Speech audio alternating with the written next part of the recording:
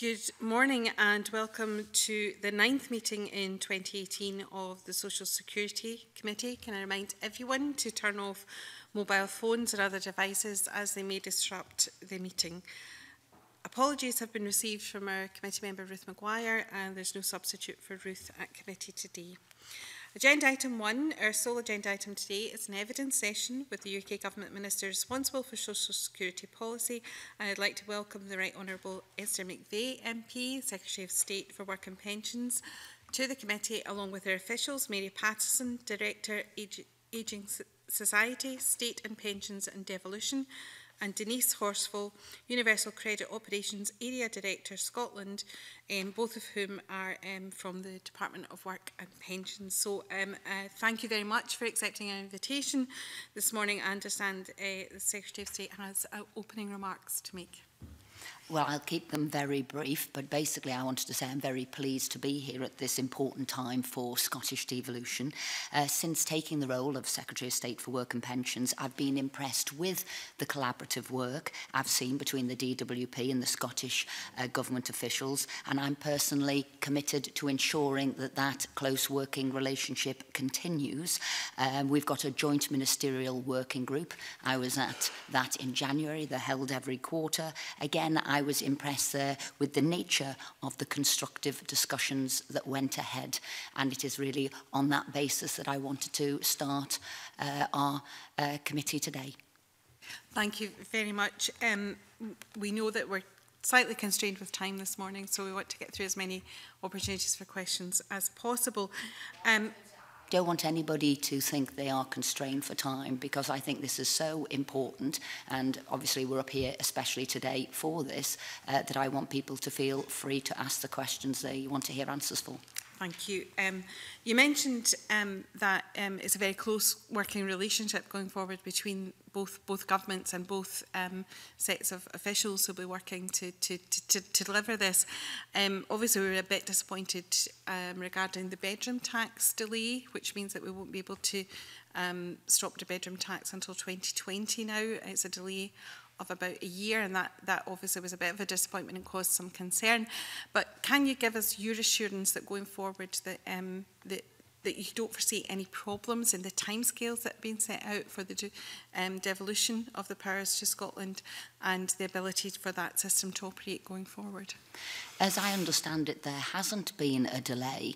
Whilst people were hoping, and Scottish Government might have been wanting a result slightly earlier, as we were delivering the technical change within universal credit, whilst there were ambitions and hopes, there was never actually a time put on it, and people are now continuing to work at as fast a pace as possible to ensure that the delivery is such that the Scottish Government will be pleased with.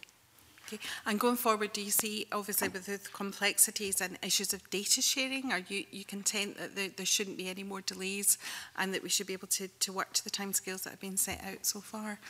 It seems where there's been any delays in data sharing, they have not been down to the DWP, but where there was a request for a specific one under PIP, they were not held with the Department of Work and Pensions. They were held with the people who were delivering it, and therefore had to go through a separate set of transactions which people knew and understood to get them and have them signed off to come forward. So, as I said, people are working as best they can.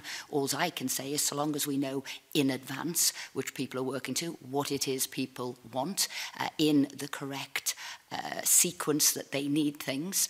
So, you know, potentially a code for PIP, you actually need what you want to do with that benefit first, and therefore if it came in that sequence, everybody would know exactly what people were searching for and were required. Thank you. I'm going to bring in Ms McNeill. Good morning, Minister, and welcome to the Social Security Committee. I have two broad areas I'd like to ask you about.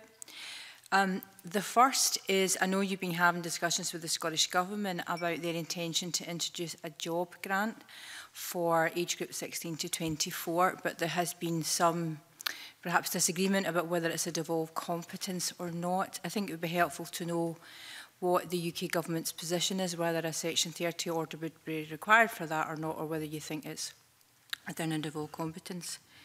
The second area I want to ask you about is obviously in your role as Minister overseeing the transition to universal credit. As you'll be aware, it's been a very controversial change, certainly in Scotland. Now, knowing that we would be questioning you this morning, lots of organisations, from housing organisations, Church of Scotland, and many third sector groups, I'm sure you've been aware of, that are concerned about the transition to universal credit and the impact that it has had. So, for example, you'll be aware there is hard evidence that there are arrears, housing arrears, as a result of the implementation of universal credit. And in areas where universal credit has been implemented, there is direct evidence that there are more food banks needed.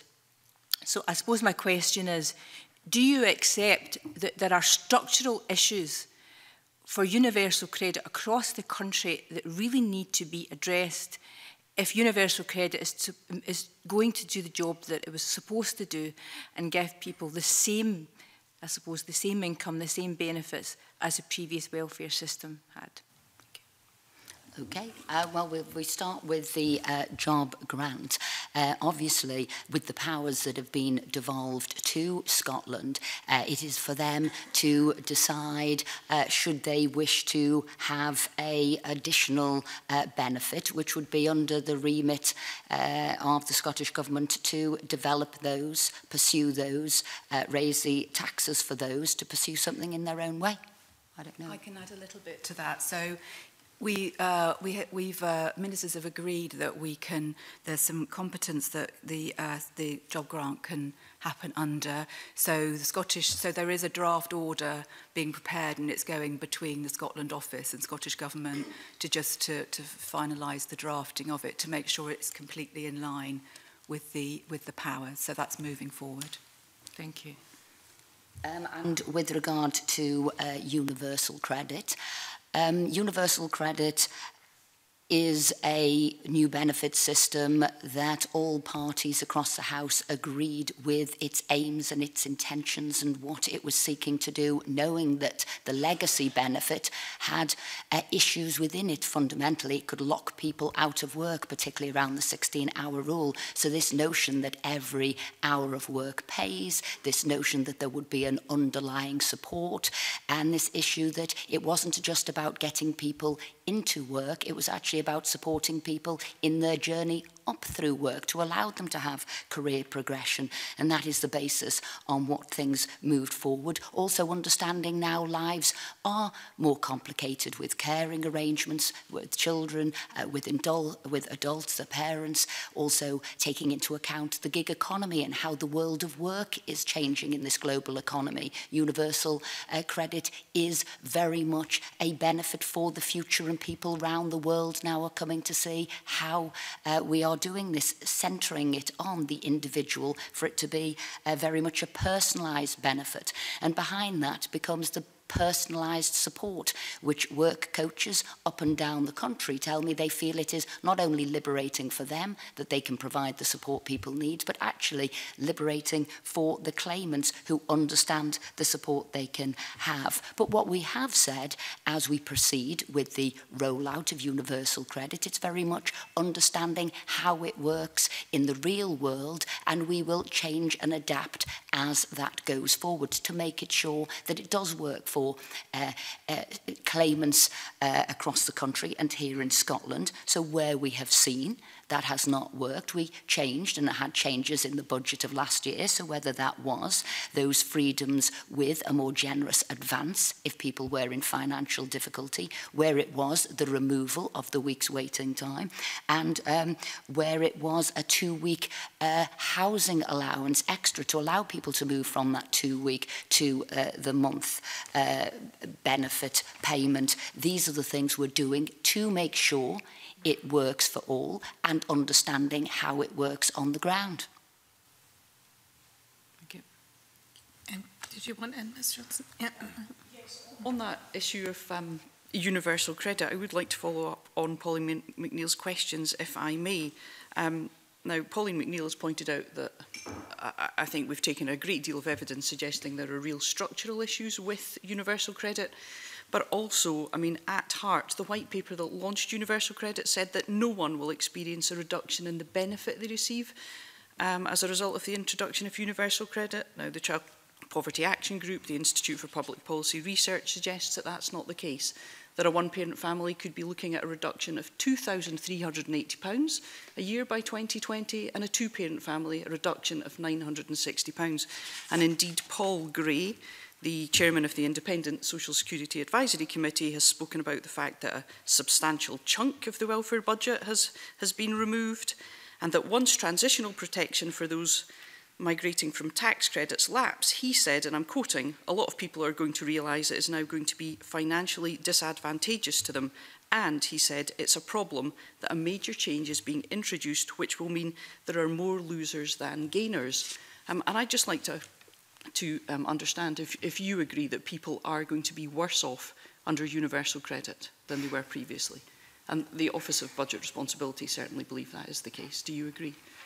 I don't agree with that. What you're saying is a system in total, the support that it is providing to get people into work, the extra support for childcare costs, the increase that we're seeing in the national living wage, the increase we're seeing in personal tax allowance, all of which are going forward. And you've got to see this in the total, like 200,000 more people into work. And we see that universal credit will help more people of Scotland into work. You're seeing 65 businesses created every day in Scotland since 2010. And that will increase under universal credit as we give people support. So what we're seeing is extra support going in, as you say, a transitional support for those people who move across. But at the same time, what we are doing is making sure that this benefit is fair for everybody and works on a similar way to whether you're on benefit or if you're in work. So there will be changes on the tax credits for people with more than 2 children. Those at the start are transitional protection. Those claiming will be protected. But we have to make sure that we've got a benefit system, not that is separating away from people that are in work, but more aligning with people in work, allowing them to get a job, get on that career progression, and allow them to have wage progression. And for the lowest in work at the moment, you've seen the fastest pay rise in 20 years with the introduction of the living wage that we're bringing forward. So you've got to see there's a whole support package in total. So you disagree with these expert bodies whose evidence suggests that people are actually going to be worse off. Do you disagree that there are structural issues still with this? We know that in areas where full service has been rolled out, housing debt has increased significantly. We're seeing a great increase in the use of food banks. And what you've spoken about the fact that the waiting time has been reduced by 1 week. People are still waiting for 5 weeks, which is a very long period on a little income. Do you not think that these are structural issues that have to be addressed too? What has happened is if people are in need, they can have an advance immediately if they need a month's money in advance, and that has now happened with the extra support we've brought forward. With the payment of rent, we've brought in a 2-week rollover period for people to adjust from going from a 2-week to 4 weeks. So we listened to that and we brought that forward, which was the right thing to do in the budget. But what we are finding out through universal credit is, I guess, what people are or how they're already in debt. Universal credit, by supporting and giving advice, financial advice and debt advice, that a lot of this debt that you're talking about isn't new, it's historic, and therefore these work coaches can now work with people to get rid of their historic debt. And what we are seeing within 4 months, a third of people's debt actually reducing as we help them understand what their payments are, understand how to get out of debt. So it's not as you're trying to portray the situation at all. And when I looked, I've been through the whole process of claiming myself, how it works, how it is done online, what people do. And what you're finding is Before, people would have had to have gone separately for their housing benefits. They would have had to have physically gone to all the different places to get all their money together. Now it's being done online. So what you're seeing as a potential time delay, people would have had that under the legacy benefits anyway, going to all the different departments to get it. Now we can do it much easier, that people don't have to do that, do it online, and at the same time, you can get that advance if it's needed to be able to pay your bills. So really, as I said, you've got to look at this as a completely new system, and what it's trying to do is alleviate some of those difficulties from the legacy benefit. We've obviously taken advice from organisations like Citizens Advice Bureau, and they're telling us that some of their staff indeed are spending a great deal of time teaching people who are not acquainted with the digital world. So there's an exclusion issue there. And just one more point I'd like to make, Convener. I mean, the advance has to be repaid by people on very low incomes, and is it not simply the case that that is adding to their debt burden? They will be paying back the advance. There is no interest on top of that, and they've got a year to pay back that advance. But the 2-week roll-on for the housing benefit, they don't have to pay back, and that's a significant contribution to them. With regard to digital support, in this day and age, to be able to use technology and IT and the internet really is vital if people want to take advantage of maybe lower payment for things, if people want to be connected, if people want to be able to get a job. So this extra support that the DWP are giving through their work coaches, I'd say in a modern age and in an age where technology is everywhere, I think that extra support we're now giving is vital for those people, so they are not isolated. Can I just add to that? Most of you have been to job centres, have seen the amount of effort that we're putting in on the digital, on the front line around digital support, and that's not the only thing that's happening. You know, we pay money to local authorities to provide digital support in their localities when they go live as well. I think you're aware of all of that. You know, we're forever reviewing and making sure that digital support is available for people. We do recognise there is a gap, but there's activity in place to help people.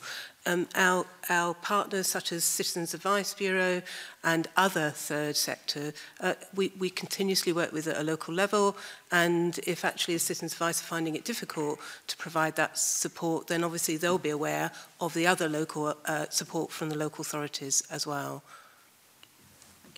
Mr Adam, you wanted in with a supplementary? Yes, thank you, Convener. Good morning, Secretary of State. I know you've not got much time, so I just want to kind of ask the question pretty straight and just follow up from what my colleagues have said. Is, do you believe, in your opinion, that universal credit in its current form is actually fit for purpose, or does it work? As I said before, I have as much time as the committee needs me to give them, so I'm happy to answer any questions you've got. And universal credit is fit for purpose. But with this slow rollout, this learn-as-you-go approach, which we're doing, that is to make sure that should there be any issues within the system that needs to be supported and altered, well, we've done that. We will do that because it's vital that it does work for everyone. Secretary of State, with the greatest respect, that's completely devoid from the real world, because in my constituency, I've got people who have been suffering constantly in Paisley because of the rollout, you know, and we're not even a full rollout area. When I went along with my colleagues to Musselburgh, I spoke with a gentleman, you were talking about IT support. His only communication with the DWP was through a tablet that he barely knew how to work, and basically he was convinced there was no one at the other end to be able to talk to him as well. And my question would be, you know, what about people like my constituent who ended up getting sanctioned because he had a heart attack and was in the Royal Alexander Hospital? You know, what about things like that? You know, you're saying you think it's fit for purpose, but these things keep happening. These things keep going on all the time. Nothing seems to be changing for people in my constituency or across Scotland. Well, What I would recommend is that, like MPs across the country and various people work with any constituent who, like you said, there might have had an extreme situation, because I know you can meet and work with your work coaches who will guide you through, hold your hand to be able to support you through this system, particularly if you're not au fait with the IT system. So that support is there. So it's incumbent upon us all to make sure people who are vulnerable get that support, because we need people to get that support, particularly those who are most vulnerable. You know, that is key. And that is what we're doing. And as I said, where we need to make changes, we have made those changes. And that is key. And should anybody have such an issue as you described, with illness or a heart attack or a condition, something like that, they would have full mitigation and would not have any sanctions or anything imposed upon them. So we need to help those people and not make it a frightening experience for them, but to make it a positive experience, to get them the money they need, the support they need, and if it's helping to work, ensure that they get that best help that they've never had before. But Secretary of State, and I'm saying that in my experience, that's not happening. That isn't happening out there with people that are not getting that support. And the situation is they come to our offices, our constituency offices, as their last best hope to try and help them. And by that time, there's already been problems, specifically in the case with the gentleman with the heart attack, which we managed to sort out ourselves. But it shouldn't get to that stage. The system should be seamless. And that's what I'm saying. Do you still believe that after everything you've heard that universal credit is fit for purpose? I do, because for the vast, vast majority of people, it is working.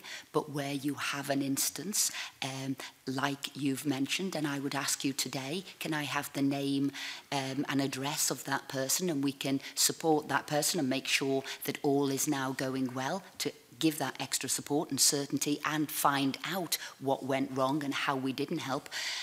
So for the vast, vast majority of people, it is working. But in instances like that, we need to learn from that and for it not to happen, but to provide them with the support they need. Just one final question, just the fact that it's to follow on from what Alison Johnson said.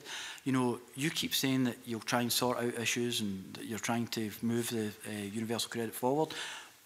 But are you saying that Citizen Advice Scotland and all these charities, many of which are here today, are all wrong in what they're saying? That they're saying they're having people, members of their organisations, coming to them saying that they are not getting access or the support they need, and it's causing financial mayhem for a lot of these people.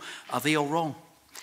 Secretary of State. No, what I'm saying is for the vast, vast majority of people who we deal with, and we're dealing in the DWP with 22 million people a year, for the vast, vast majority it works. But in the instances you're talking about, those people would reach out then to the Citizens Advice Bureau, yourself and us, and therefore they will hear those stories and not from the vast, vast majority of people who benefits are working for and universal credit is working for.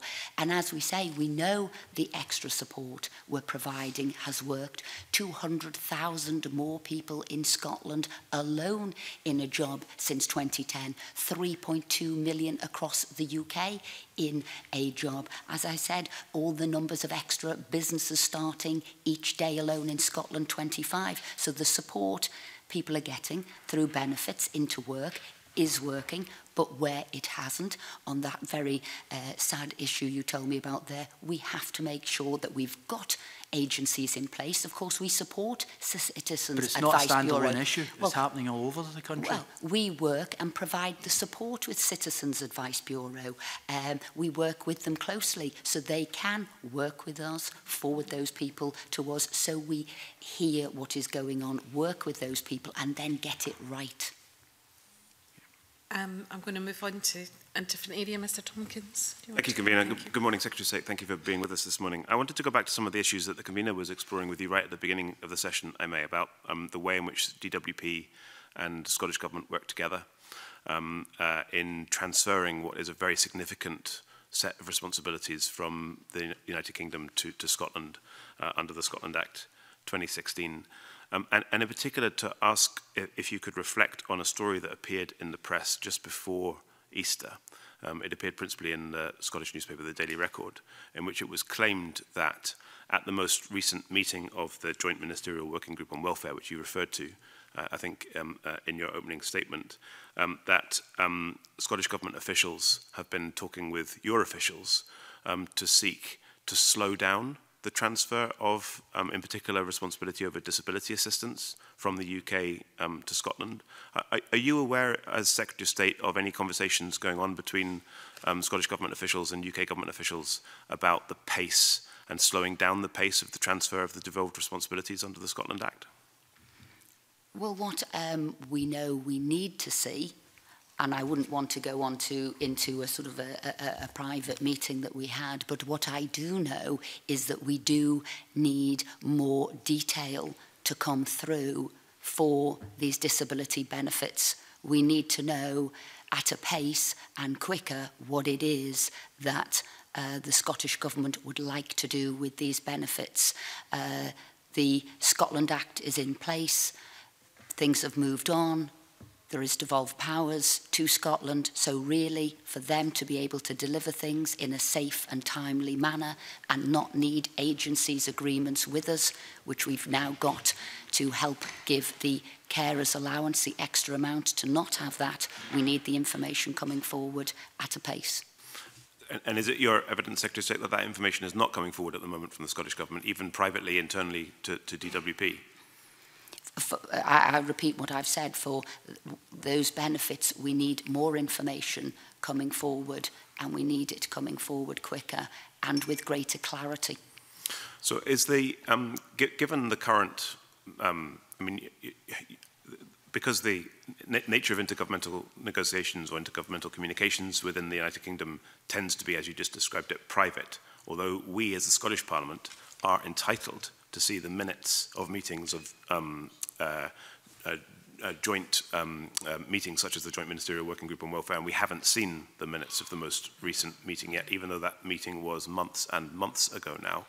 And as I understand it, that is because the Scottish Government have refused to sign off those minutes. That was the story in the Daily Record, at any rate. But you will know more about the nature of the Scottish Government's preparedness for the transfer of disability benefits than we are entitled to know as parliamentarians whose job it is to hold the Scottish Government to account. So can I ask you this question? Is it your view, or is it the view of your department, that the Scottish Government is going to be ready to deliver disability assistance in full before the next Scottish election, which is scheduled to be in May 2021, or is that, in your judgment, unlikely because of the slow pace that the Scottish Government are proceeding with at the present time?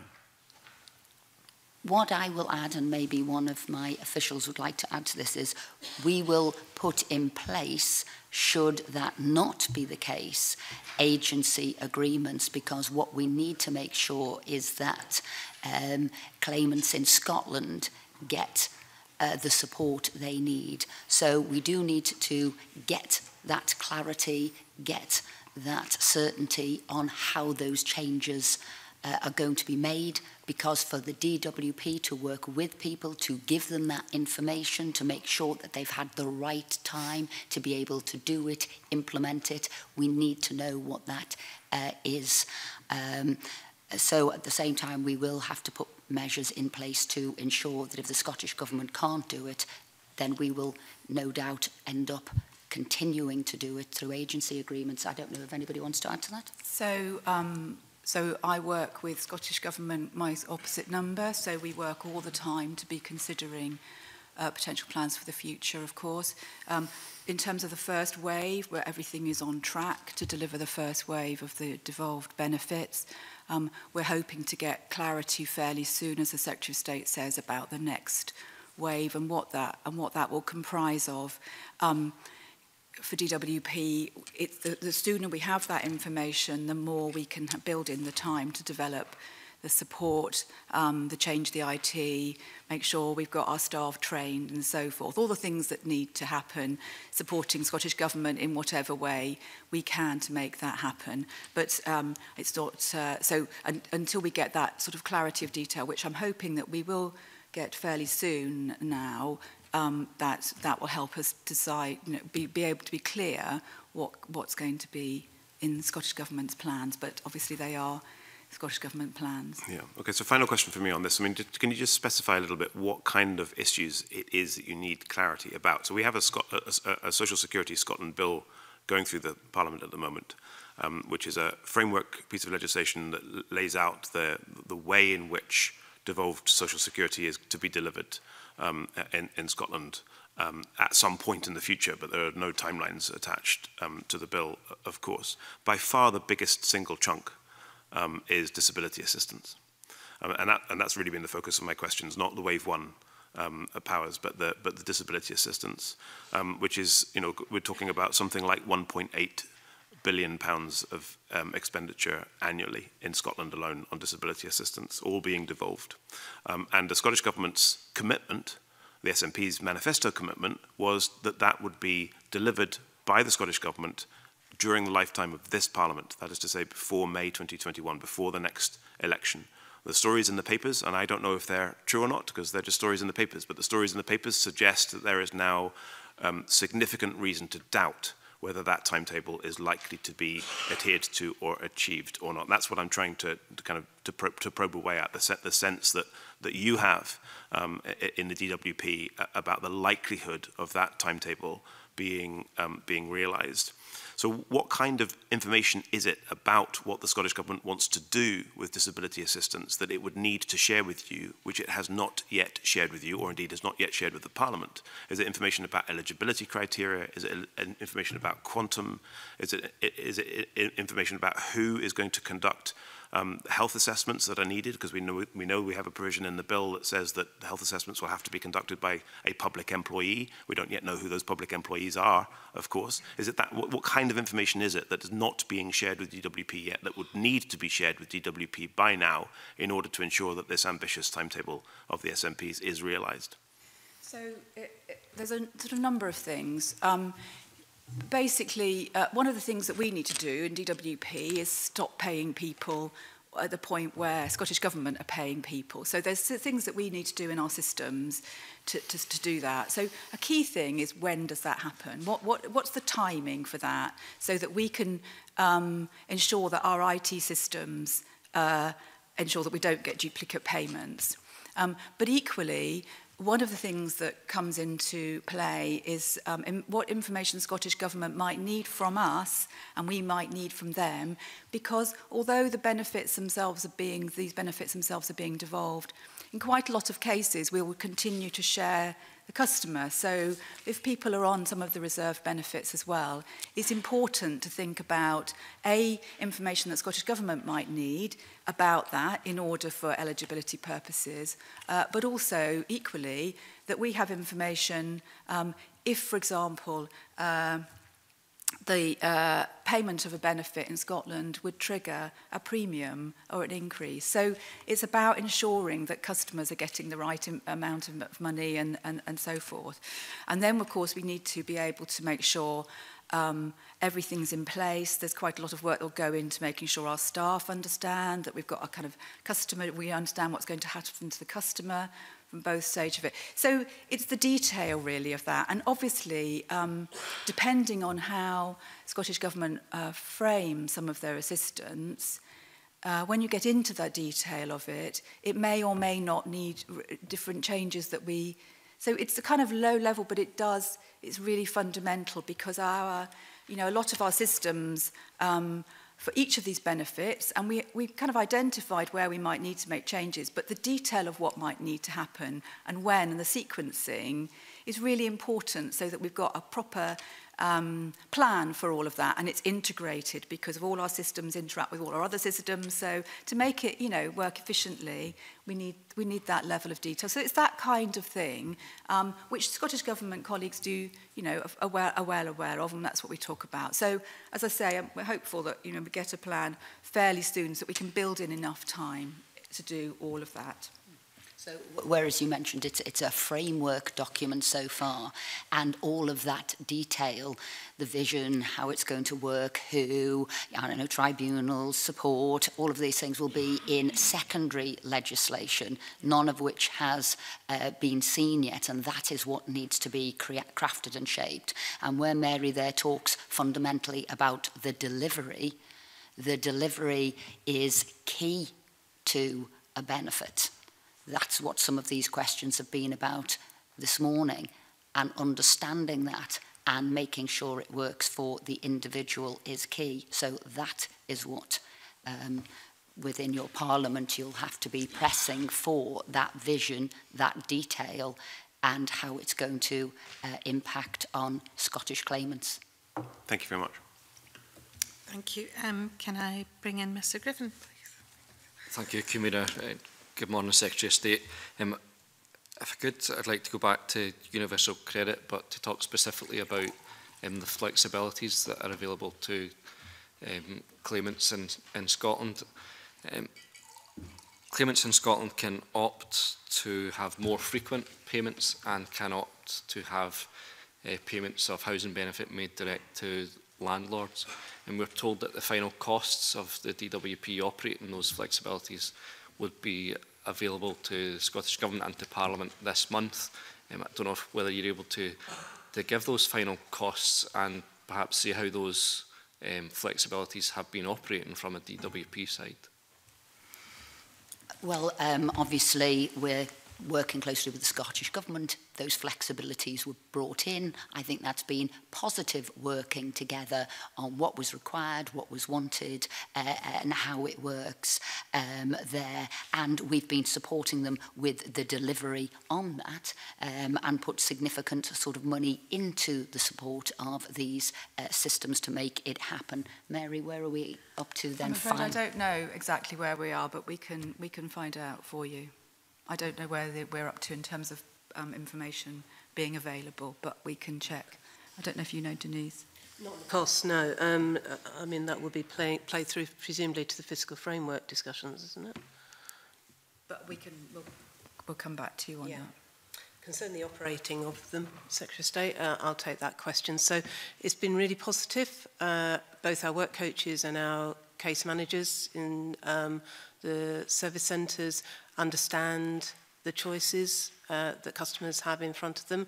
The process is really simple for the customer, and if they get into difficulty in understanding the information that goes in as a prompt into their journal, then they've got the opportunity of phoning their case manager or talking to the work coach about it.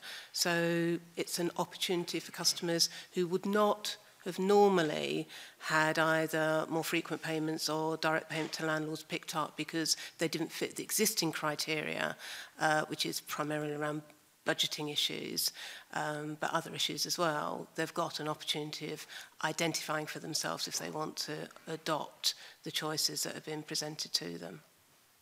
Okay, thank you. The next area that I would like to see, and I think there's a majority in this Parliament, on the universal credit flexibilities would be automatic split payments. I mean, we have people who suffer from domestic abuse, and domestic abuse takes many forms. It could be mental, physical, sexual, but often there is a financial element to domestic abuse. And the last thing that I think anyone would want to see is a social security system which enables financial domestic abuse to take place. Are you able to say, Secretary of State, whether you support the automatic splitting of payments across the UK, and how far along are the discussions between the Scottish Government and the DWP to implement automatic split payments in Scotland, regardless of whether that will take place right across the whole of the UK? I wouldn't be looking for automatic split payments, but what we have done is ensure where in certain circumstances people do need a split payment for the issues you raise, that will happen. But the benefit has been designed to look at the needs of a household, looking at the whole family, that is the children within it, that's the parents within it, to make sure they understand the money that's coming into the house, the expenditure from that house, and as I said, looking at the support in the totality to making sure that you help people into work, making sure educational attainment and standards of the children are as high as they can possibly be. So we're looking at the family unit or the household unit to support them as best as possible. So we wouldn't be looking to automatically split those, but what we are doing is providing that split, that separation, as it were, of the funds where we know it is required.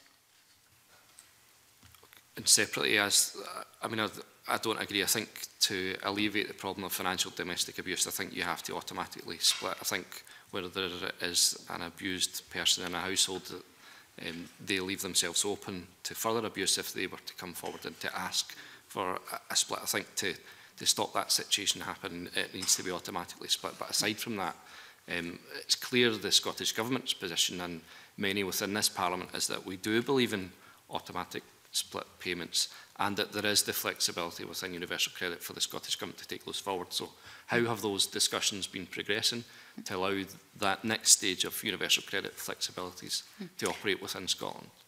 I'll pass to Mary there, but one thing I will say when somebody comes into and speaks with the work coach, we're very good at signposting people to third parties, to charities, to various other help they might need.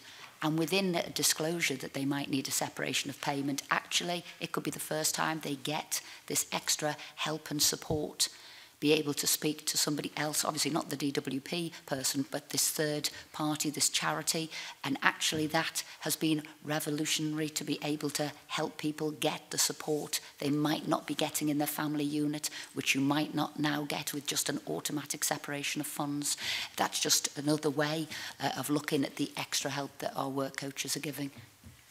In terms of the use of the further elements of the universal credit flexibilities choices, I believe that officials from both departments are continuing to work on when that might be able to happen, what the technical detail. I think it's particularly complex, this one, to actually do, but I think Scottish Government officials are talking to the UC programme about that.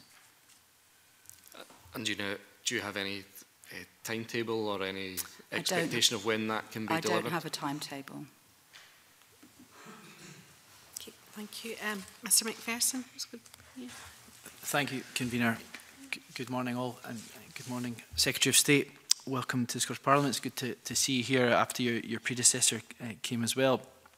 I think before I ask my questions, I'd just like to state that I think all of the criticisms around the table here are not directed to DWP staff on the ground, who I know in the most part are trying to do a good and difficult job. However, I'd like to pick up on some of the points about universal credit and also some of the points that my colleague Mark Griffin's just raised there. I presume by being here today, Secretary of State, that you see devolution of social security as a priority. However, the delay that there's been in and the admission of the delay in allowing the Scottish Government to take forward its policy to abolish the bedroom tax at source says to me that there isn't a proper plan to prioritise social security and to enable the Scottish Government to fulfil its policy objectives.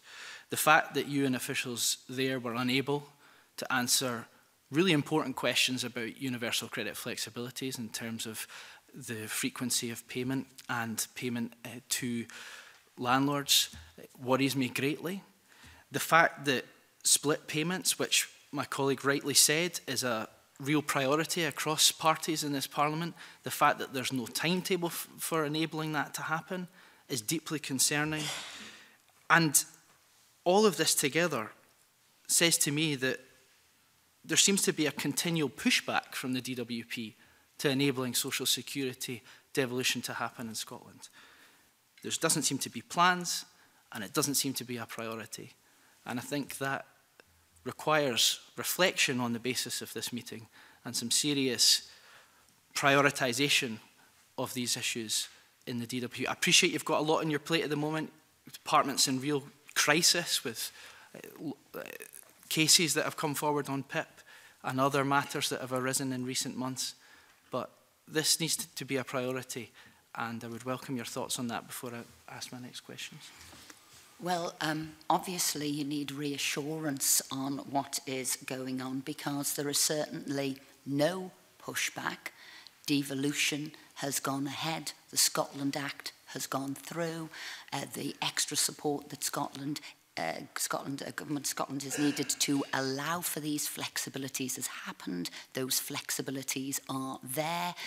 The extra powers that have gone to Scotland, so whether they want to add to a benefit, whether they want to create a new benefit, whether they want to pay additional payments to a benefit, are all there and at the disposal of the Scottish Parliament to take control of and move forward. So the devolution has gone through there. And then, as you say, when we work together on reserved matters, obviously understanding the sort of complexities of systems, of IT systems, of working together, yes, we've got to work through them and got to be given sufficient time to be able to do that. And that's why I said we are working regularly. There is a team of senior officials meeting every month. Ministers are meeting quarterly. Lots of information has come across. There has been project days, working days, continually going forward. So actually, people are working at a pace. But what I do, and I had mentioned before, we need is the specific detail on certain matters that we are waiting for to be able to put these forward in a timely way. But definitely, and as you said, that's why I'm here today, to say that that is right. Whilst I agree in the union, I do understand there is an appetite for greater devolution on the ground to make it work for Scotland, and that's exactly what I'm here to agree to and make sure that we're doing. Sure, and I welcome the fact that you are showing this Parliament the respect it deserves, and that it is more than Lincoln County Council is. With all respect to Lincoln County Council, that one of your colleagues made reference to this Parliament being synonymous with. But I think what I'm really looking for, Secretary of State, and what this Parliament, well, many members of this Parliament, and certainly many members of the Scottish public are looking for, is a timetable, a commitment for, and I know you've committed already to providing detail of when the flexibilities around universal credit in terms of regularity of payment and payment to landlords, and welcome that correspondence coming as soon as possible. But we need a commitment on split payments, and we need a commitment to bringing forward the ability for the Scottish Government to abolish the bedroom tax at source much sooner than May 2020. That's May 2020 is a delay. Previously, there was an assumption that would happen quicker. Well, I answered that at the start. You have the commitment. We are doing that. It was never agreed to be earlier, but we said we'd work together to do it as soon as possible. Discretionary housing payments are there at the moment, which is how it is being resolved. So all of these matters are being done now. They are being dealt with now. It was just the extra bit of changing the IT for UC that we always said would have to be done as soon as possible. But these issues that you're talking with are being dealt with. I know, Denise, you wanted to say a few words. So just for clarity, more frequent payments and direct payment to landlords, those choices are in. The bit that isn't, that I wasn't able to talk about, was the transfer of money. Well, to be honest, that's in the background.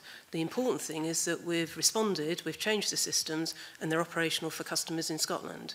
So those things are in, and I just want to re-clarify, those two items have been operating now for around about, well, it's from January. So.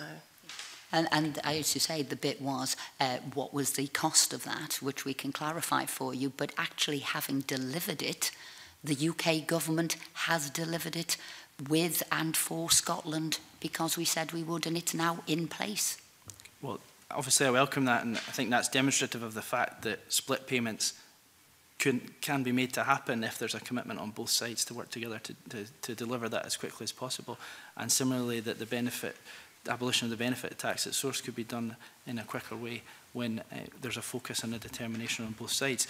Very quickly, Convener, I just wanted to also say, Secretary of State, welcome your step away from the commitment to ending housing benefit for 18 to 21-year-olds. I think that was a very, there was strong opposition to that policy in this Parliament, and that was a very welcome move that you stepped away from that because of the wrong-headedness of that policy and the fact that it wasn't really delivering anything positive for the taxpayer or in causing suffering to those affected.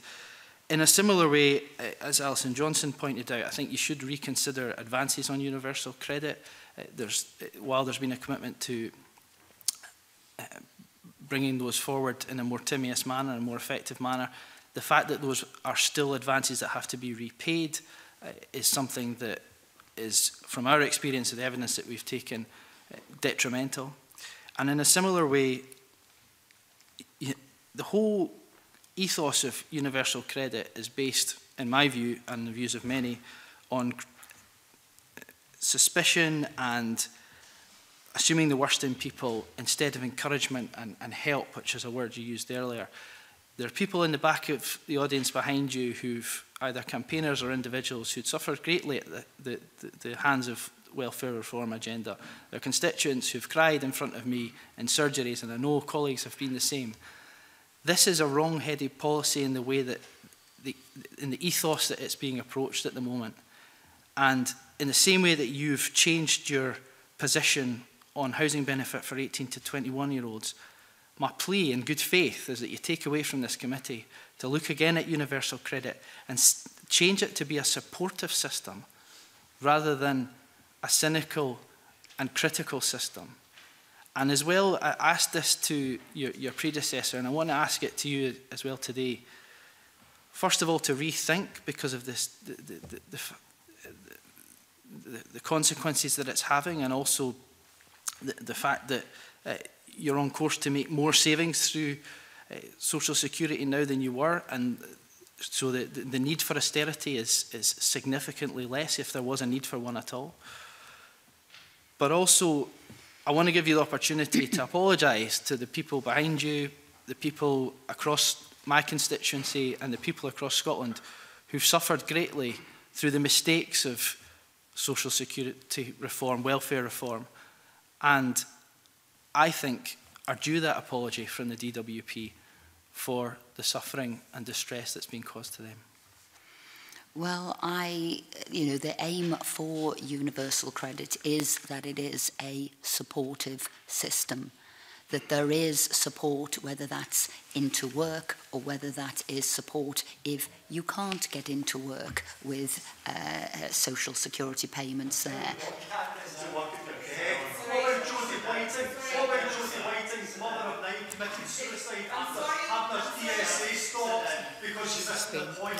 Can we suspend, please?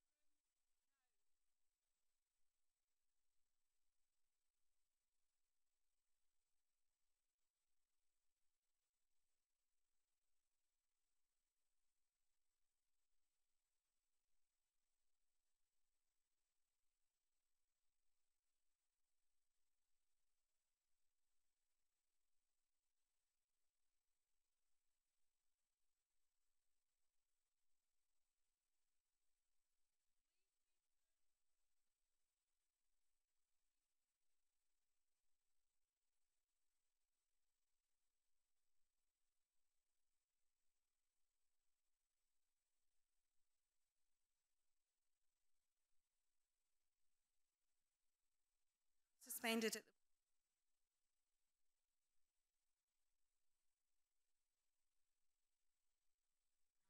to session, and please continue.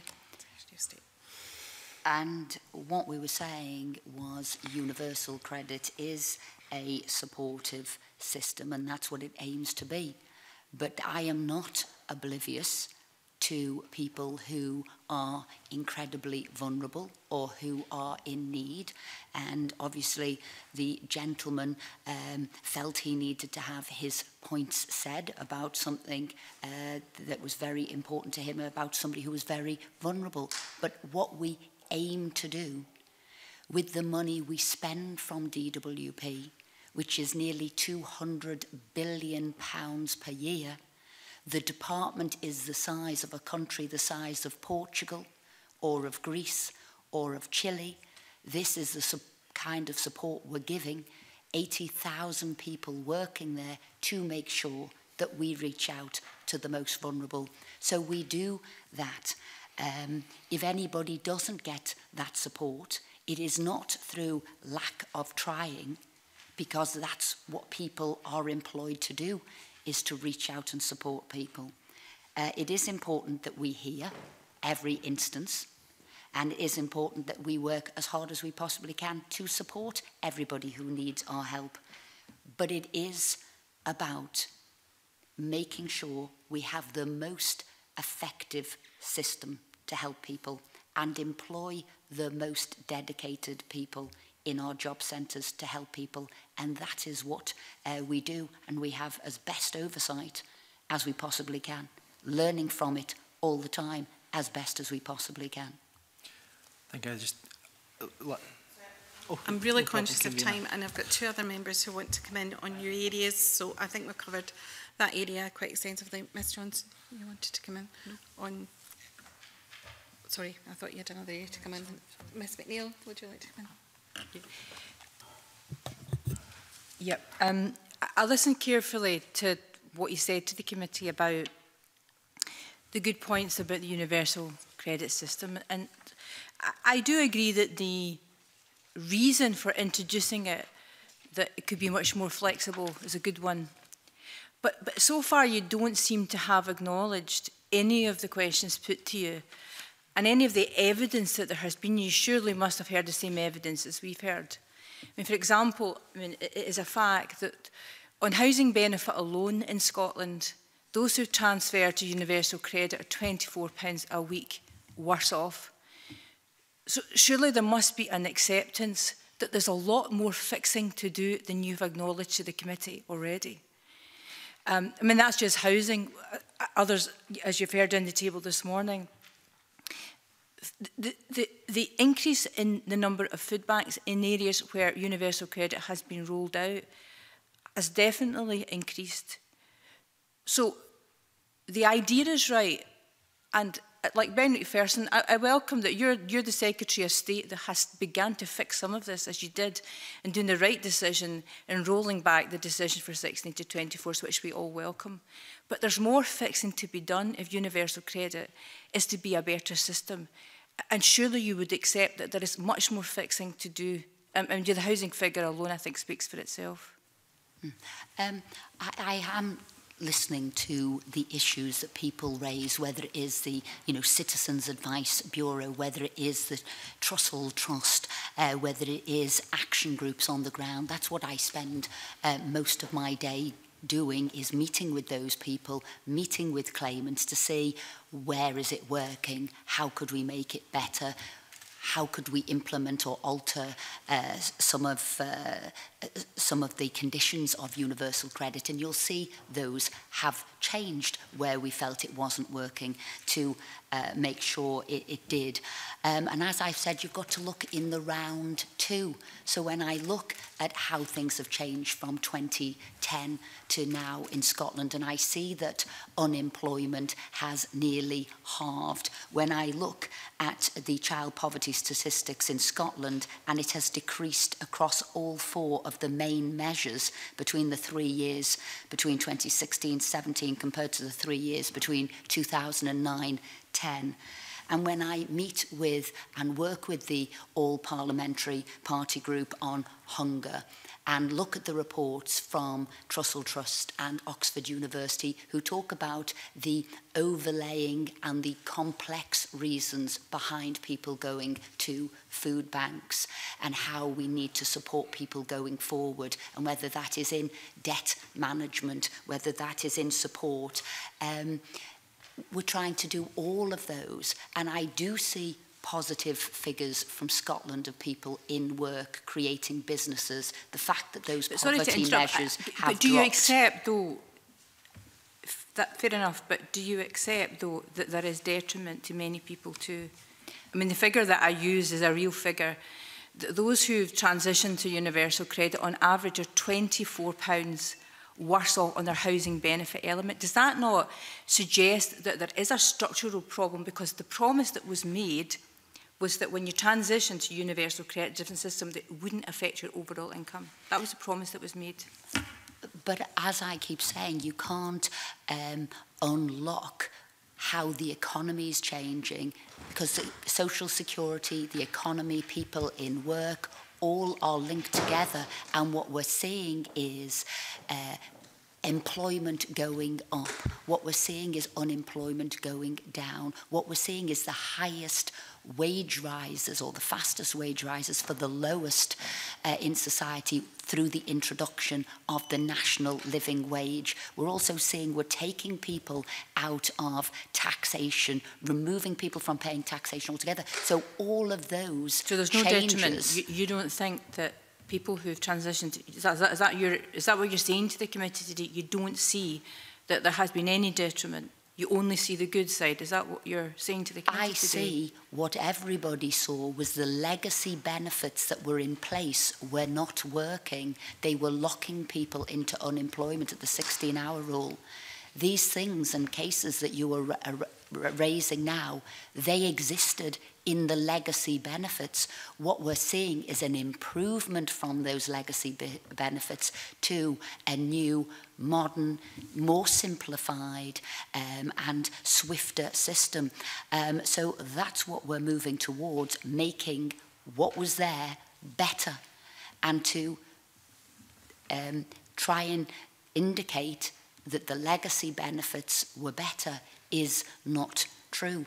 And also what you're seeing overlaying this is the extra support and the growth of the economy here on the ground. And you've got to take all those component parts, and we've got to do the best we can in the position we are to make a better system for the people who are claiming. And that's what we're doing. We're all on a journey.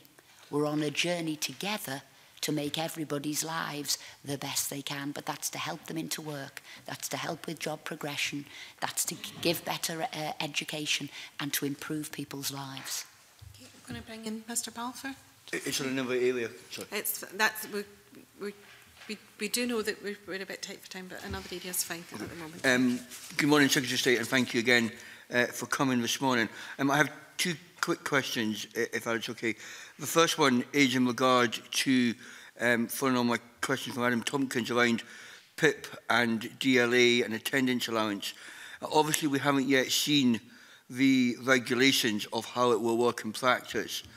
But if we end up with different criteria for people getting PIP, what difficulties do you foresee will cause that for DWP, and how much work will be involved in providing the information to Scottish Government in regard to that? And my second question is just changing the subject really completely.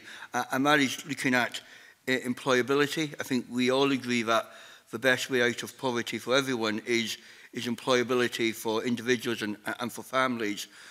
One of the areas that I have a concern around is around disability, and I know your department is doing work on that. But a number of employers have spoken to me recently about how there is obviously division between employment law, devolved and non-devolved, and Scottish Parliament have, or Scottish Government have their website with information about employability on theirs, and you have stuff on that. would there be a possibility of a conversation between the two governments about bringing together information so that there's a single portal that employers and employees can go to find out what both governments are doing around that, so that devolution isn't stopping people getting into employment? So in terms of obviously it is entirely for Scottish Government to decide what they want to do in the areas that are being devolved. And so in a sense, the main thing is, are there elements of the eligibility which would require information from DWP because they relate to other parts of the system? So that's sort of part of it.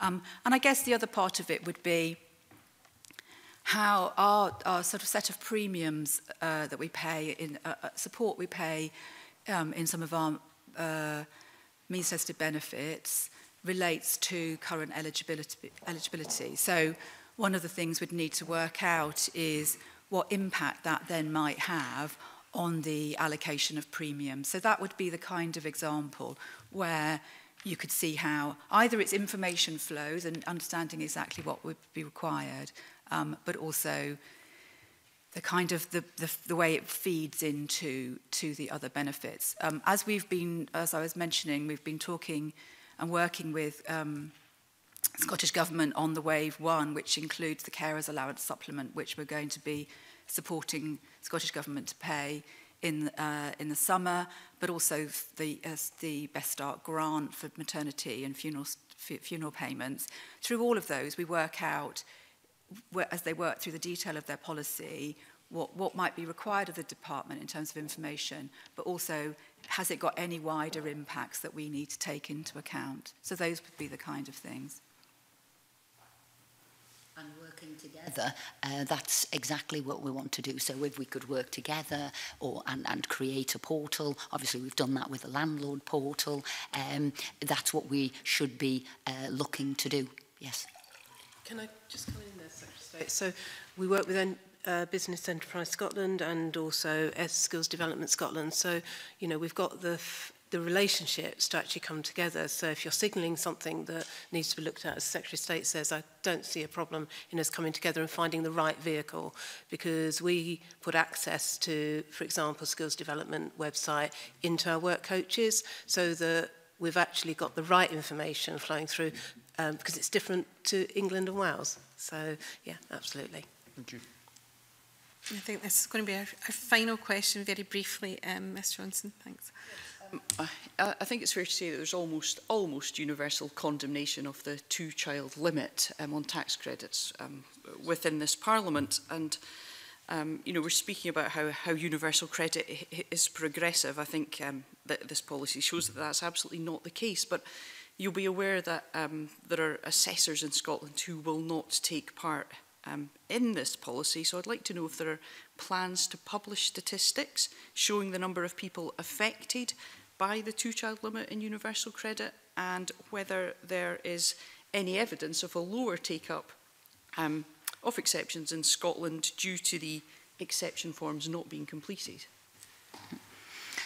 So the claimants who are on those benefits will continue getting benefits, and obviously the child benefit itself will continue for every child. It's the tax credit element that will change, and this has been worked out on the basis that people who are claiming have the same considerations of those people who are working and paying for their bills. So it is again looking for a fairness between people who are claiming and people who are working, that they're all considering and making the same decisions in life.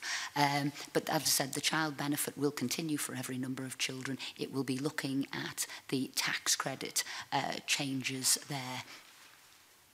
But you'll be aware that the Scottish Women's Aid and Rape Crisis Scotland, for example, have refused, rightly in my view, to act as third-party referrers. So is your government undertaking any research at all to see whether or not that will impact on entitlement in Scotland?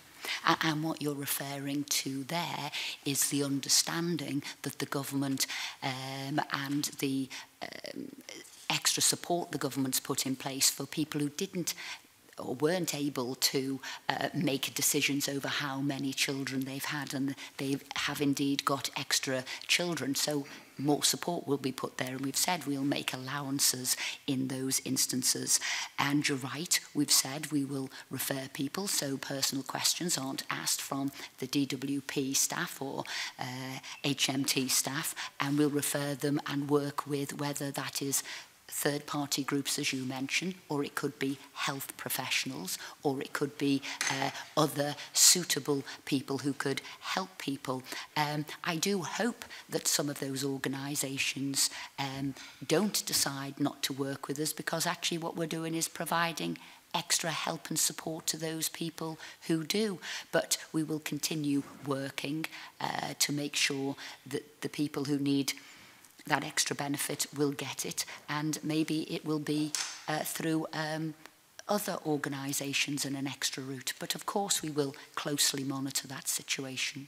I mean, do you as a minister really, you actually are comfortable with the idea that a woman has to prove non-consensual conception in order to access an entitlement?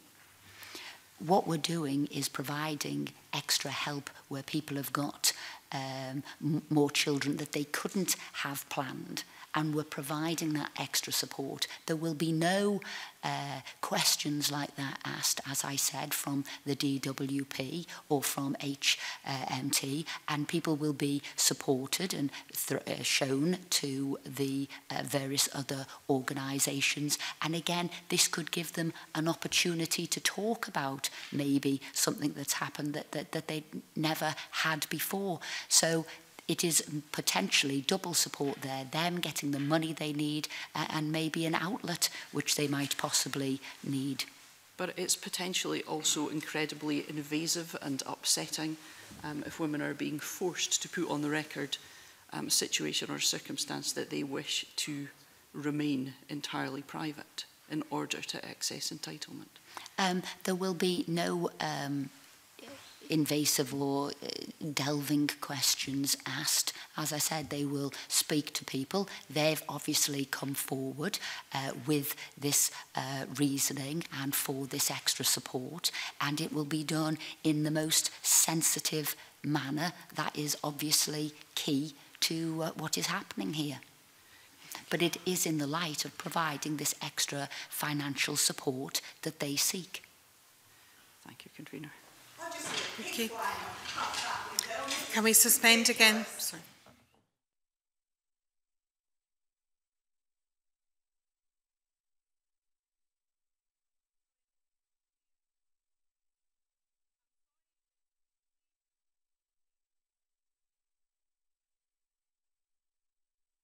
We'll go back into session, please. Can I thank the Secretary of State and her officials for their attendance.